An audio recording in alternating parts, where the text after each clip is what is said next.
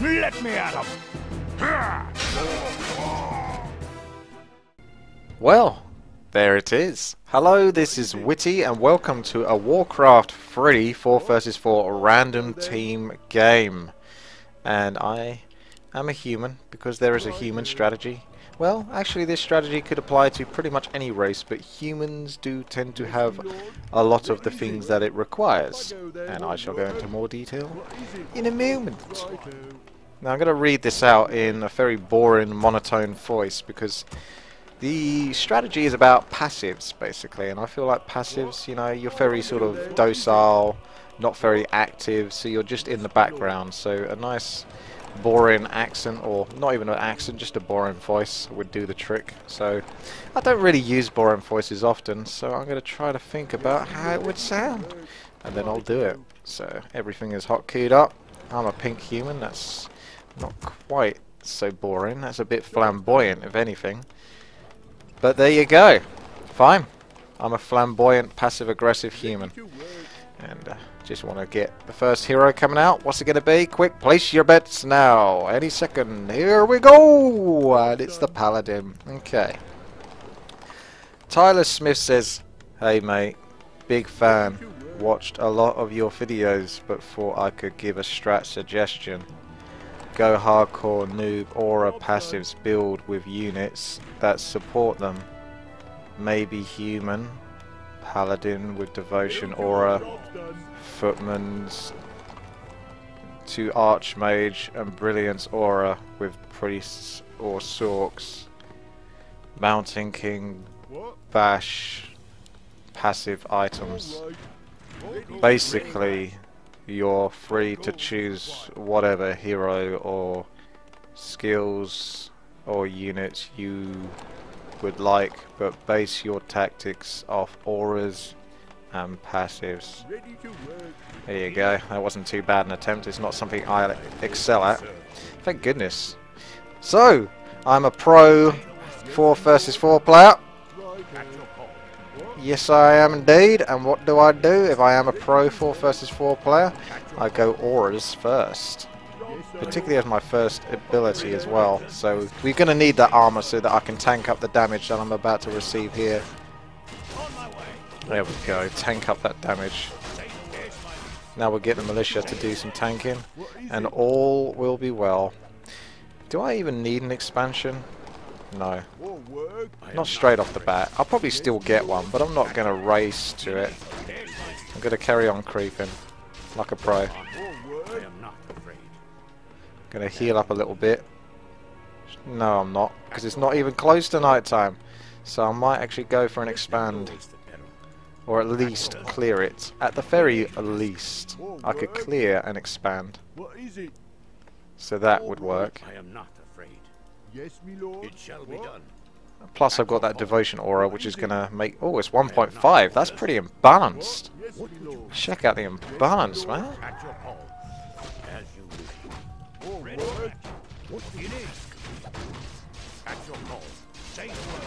That is super duper, that is.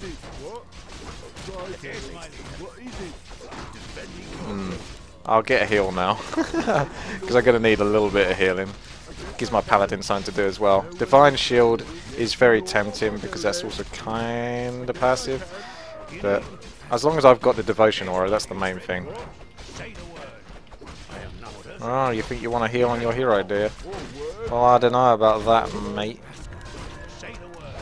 Yeah, go on, waste some of your extra shots on that guy.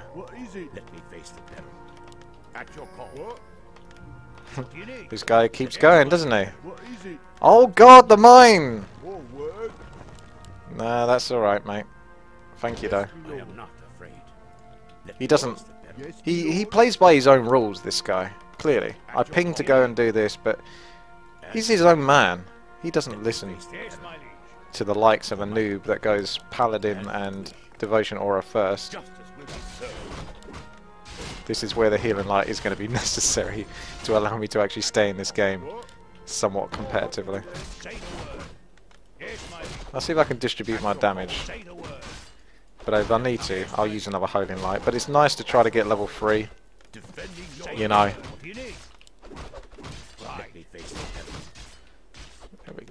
Yes, my lord. All right. What is it? I am not. Say the word. Justice will be served. Get a healthier footman to heal that, to tank that rather. Orders. That Noel is really playing with me. Oh, did you see that? I told him to attack, but I've said it before and I'll say it again. The trolls are freaking nasty pieces of work. They do not really pay attention to what you're telling them to do or trying to manipulate them into doing. There we go. That's what I was after. More powerful holy light. Oh shit! Okay, I'm gonna have to respec. My bad. This is the passive strategy. It's just more of a habit. Force a habit. Don't worry about it. I've got this. I'm gonna tech up as soon as I can. May as well see if someone's willing to give me some wood because I want to get the Archmage as well. Plus a Shredder would be really, really good right now. Does look like I'm probably not going to get any wood. So if you don't get anything straight away, you generally don't get anything. That's the way it works. Come on, guys. Let's finish this up. Bring in some wood. Make it all good. There we go. The Shredder. She is mine. She is mine. That'll do. I also want to get a tech going too. Now the bottom bit hasn't been crept, so I'm going to go and do that. And then when I can respec, I'm going to respec to level 2 Devotion Aura. It's just simply the inner me says no. How could you possibly consider getting the highest level in auras first? So I'm really having to fight with myself here. You know, I'm really having to fight myself. And I lost, basically, which is going to cost me, because now I'm going to have to spend that money on a... Well, money that I didn't need to spend on a Tome of Retraining.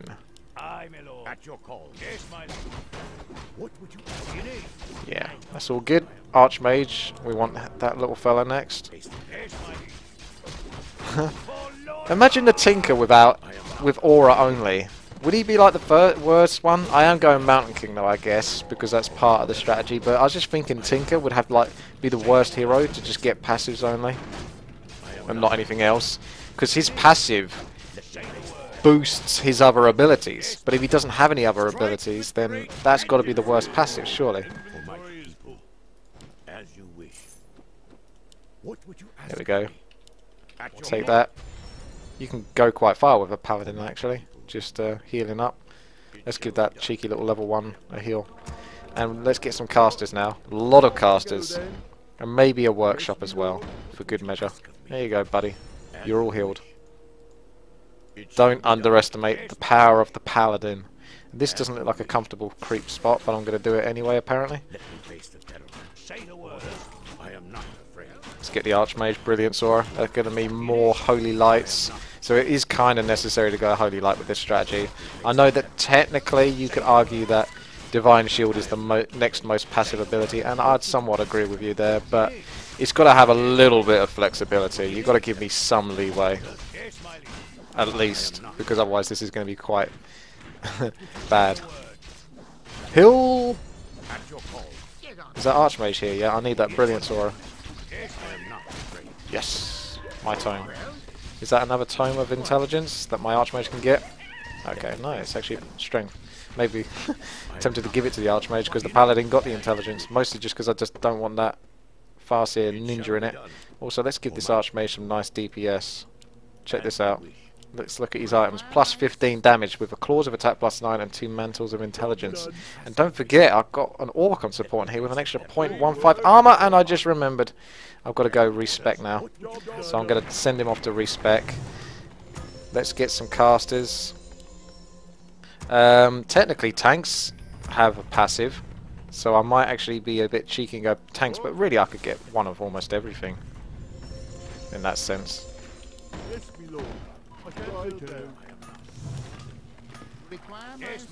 For my people. Oh, is this a fight? Yes, this is a fight. Oh wow, they really did mess up. Okay, Mr. Paladin, let's respec you into the awesome Devotion Aura. Should I? I will. I'll go Divine Shield because it's technically as passive as you can be. I know, I know.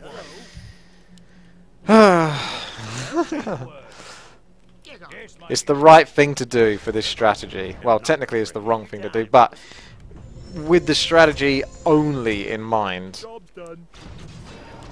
it is the most supportive thing for the strategy. So there's no holy lights or nothing. It's just pure divine shield, beautifulness, devotion aura, and brilliance aura. Get on that Blade Master. Look at that. Oh, he's gone invisible. How did they do that? Blade Masters can do that? Oh, that must be imbalanced. Statues next, because that's a bit of a passive amazing imbalance there. And I've got to fight away the enemy passives, because passives are the strongest things in this game, which is why I'm doing that. Level 2 Divine Shield. Freaking get in there. Oh, look at those fiends. If only I could holy light them. But maybe I have a better solution to dealing with that. I'm just going to run my paladin in with Divine Shield and chase them aimlessly, constantly. Look at this brilliance. These guys just seem so bad. Here he goes. I don't want to get slowed though, so let one of the footmen get slowed. He won't get slowed if he's got devotion. Oh, down it goes. We got him. We had him trapped. Okay, get in there. The Archmage will support you. Oh, look at that. Awesomeness. Just the nuisance. What a nuisance. Oh my. That's an enemy Blade Master. Those are bad. I'll just keep on taking out the Acolytes for the time being. And run away with my awesome Archmage. Who's too awesome to stand around taking damage. Yes! Another one bites the dust. Unfortunately, the rest of my characters are fucking patrolling in. Or rather, rallying in. Oh, Archmage, don't die on me. Don't get coiled. Because there's one coming your way. 3, 2, 1. No. Okay, I thought I may as well put something on it. Paladin's starting to take damage now. So I'm going to run him away for a little bit. Oh, he did get coiled. There we go. Archmage, you've served your purpose. Oh look, there's a tank there as well. Fuck it. I've rallied everything. I've really got to rally stuff at the back of my base, because this has backfired on me. He's coming back in, Mr. Paladin. He actually has an invulnerability pot as well, just to make this a bit more of a joke. It shall be done. Do I have a footman doing something? Oh no, that's his. Oh yeah. Oh yeah! The Paladin, soon to be level 5 if you can keep picking off these Acolytes. Well, soon. Ish. Not quite yet. I don't know what all those peasants are doing down there. Guess they just wanted to join the party. Archmage can just hang around here with the casters or something. Boost up their mana. I am not afraid. As you wish. This Blade Master is really backing up his buddy, isn't he? There's my invulnerability pot I've just taken. It shall be done. Oh, they're really coming after me. I'm going to get out of there. I'm probably going to get hexed, to be honest. Unless he's too slow. Or he had healing wave first. But I can't hang around there any longer. It would have been close. I might have been able to get another Divine Shield off. But I was still trapped. And let's face it. What the hell were they all doing there? Was my one paladin my one paladin that's gone like auras only was that much of a threat to them? Really? That much of a threat? Anyway, let's come over here. I've actually got my tanks with the passive barrage to help creep this spot, which is intentionally what I was trying to do the whole time. Sole purpose of getting the tanks. I'm going to rally things to the Archmage because he's more flexible. And, well, I wouldn't say necessarily less suicidal, but less suicidal.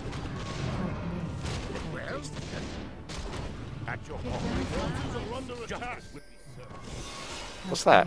Oh, some fucking casters. What am I doing? That's a lot of casters. Ooh, me. I really want to get Spellbreakers now. They're passives, aren't they? They have passive. Yes, they do. Their ability to steal spells is a passive. So I'm going to frickin' get that. And this has a bit of defense, but might not be enough. That tank is doing a really poor job of picking these off.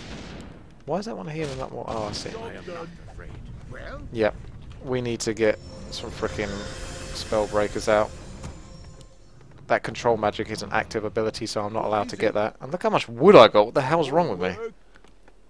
Oh! Okay.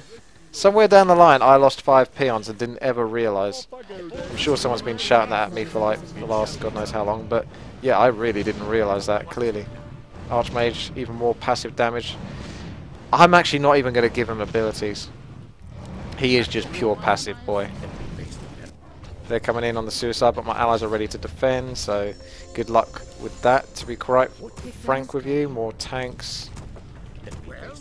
These guys almost want to get me another expansion, and I'm tempted to allow them to do it. Wait, there we go. I thirst for magic. Help you. There we go. Everything's rallied up now, hotkeyed, it's looking good. It's quite tempting to get a fast expansion. There isn't an... Oh, there is an orc, but he's quite far away. But not too far away. Get on with it. So I'm going to get me a quick little sneaky fast expansion. Because I basically can do it within a very short period of time. So I'm going to go and do that by the time the paladin gets there. Oh, that's really annoying having that one button there. I really want to upgrade it into something, but I can't. I probably will end up doing it just passively. But that's more of an accidental thing out of habit than it is out of doing it because I'm trying to cheat or anything like that.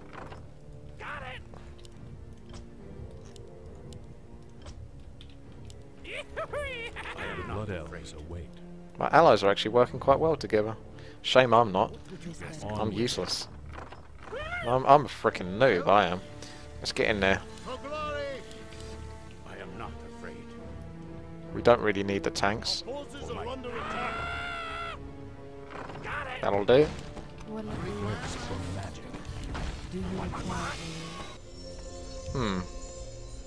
Bit more tanking, bit more spellbreaker, bit more good. Guess I haven't really got many priests. I could get some priests actually. I'll get some priests. Easily done. As you wish. Let's get this super fast town hall up. That could basically go up. Not quite as quick, but pretty quick. Get myself a second Zeppelin. Load up these tanks. Oh my goodness. I can only fit one frickin' 2 tanks in it. My allies have basically finished the game before I can get around to doing anything. It does look like they've won this now. It is a passive strategy. It's a passive strategy, you know. I don't have to do much. I'm a passive player. I'm just there. Kind of. Not really that noticeable. That's the passive strategy. I'm surprised they haven't left, because this seems like quite a clear victory for my allies. That's definitely enough of a strong enough victory. Let's keep getting Zeppelins until I can eventually afford to...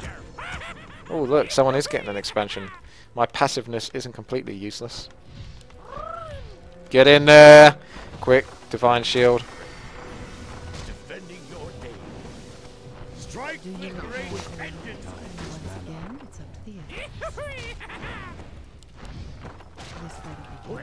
Bit nasty actually, that Arcane Tower. Going on my Sorks with their mana. I don't think he's going to be able to upgrade any of those, to be quite frank with you. And they don't like their undead ally. I'm sure he tried. And in the end, isn't that all that matters? Very clever. No. Yep. Allies pretty much wipe the floor with this. At your call. Better send the paladin in. If you want something killed, you send the paladin in with Devotion Aura and Divine Shield. That Devotion Aura isn't particularly useful when you're invulnerable, but hey, I'm not going to argue too much. Why is this 3.6? Oh, it's because it's stacking with Circlet of Nobility. Now we know. Now we know.